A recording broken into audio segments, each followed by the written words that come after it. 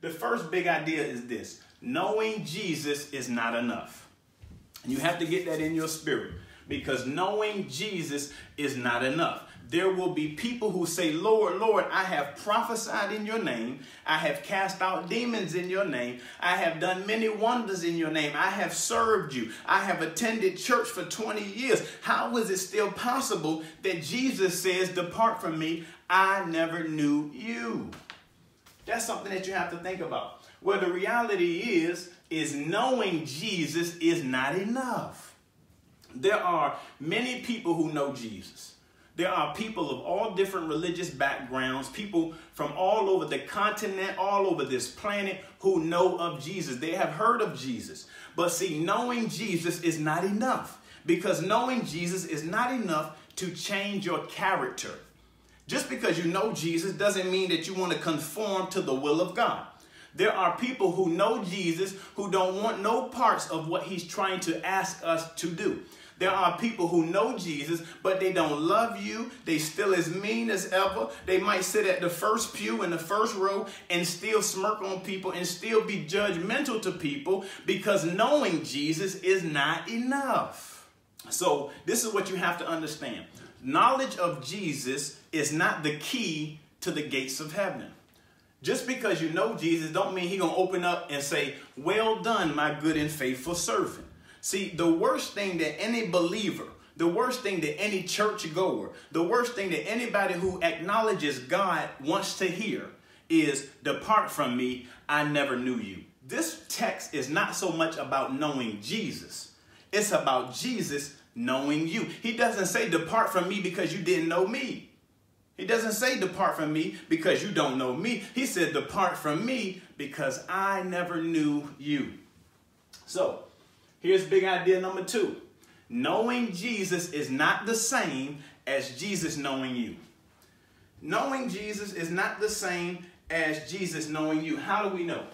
Because we've already seen how Jesus talked to these men who said that they knew him as Lord. They acknowledged that he was the Messiah. They acknowledged that he was superior. They acknowledged that he was the master. They acknowledged that he had all power and all authority. And yet he still looks to them and said, depart from me, I never knew you. This isn't about you knowing me.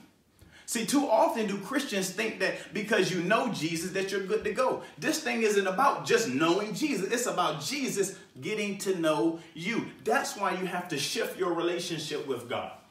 Because you have to shift your relationship and position yourself in a relationship with God that's a two-way street. If you know anything about relationships, you'll know that relationships are two-way streets. You can't be 100% and the other person gives 0. If that's the case, that's not a relationship. That's just something that causes stress and anxiety and heartache and heartbreak. So you need to understand relationship first to understand your relationship with God. Relationship is a two-way street. Knowing Jesus is not the same as Jesus knowing you. Yeah, we all know Jesus, but the question is, does he know us? So let's first start with the concept of know.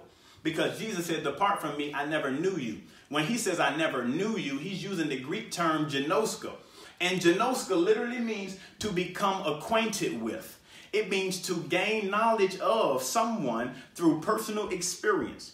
It means to recognize or perceive someone. So what Jesus is saying is, he said, listen, you may have served me. You may have prophesied in my name. You may have casted out demons in my name. You may have done many wonders in my name, but I never became acquainted with you. I never got to know you on a personal level. You did these great things for me, but we never became acquainted. I never gained knowledge of you in a personal and intimate way, and therefore I don't recognize you. The worst thing for you is to talk to God, and God doesn't even recognize your voice. He doesn't recognize you. Why? Because you haven't talked to him enough. You gotta move past just knowledge of God to really drawing closer to God. And also recognize and being perceived by God. This is what you want to do to develop a relationship with God. You got to shift the way you see God and shift the way you see yourself in this relationship.